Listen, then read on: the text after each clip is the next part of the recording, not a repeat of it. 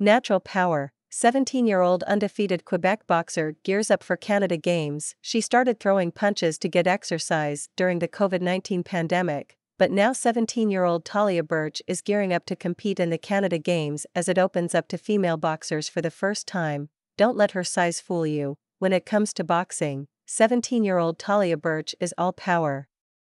The Quebec teenager recently notched her 6th win in the boxing ring. Not bad, considering she had never set foot in one until 2 years ago. I became obsessed, I am obsessed with it, so that's how it happened, Birch told CTV National News.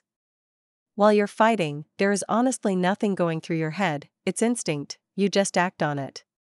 She threw her first punch in her basement as a way to stay active during the pandemic.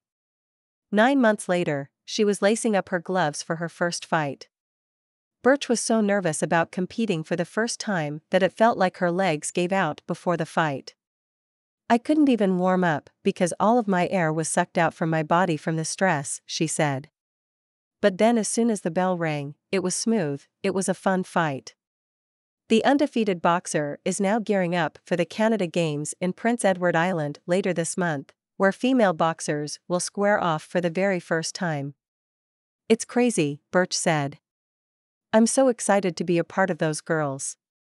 The Canada Games is a multi-sport event with a winter sports and a summer sports version that alternate every 2 years. It's the highest level of national competition for Canadian athletes in sports such as boxing, alpine ski, karate, archery, and fencing, among others. To think that I've already made it this far already is crazy to me, Birch said. Her coach, Jamal Warner, isn't as surprised. He said he saw his protégé's potential the second time they met. What Birch has is natural power, he told CTV National News.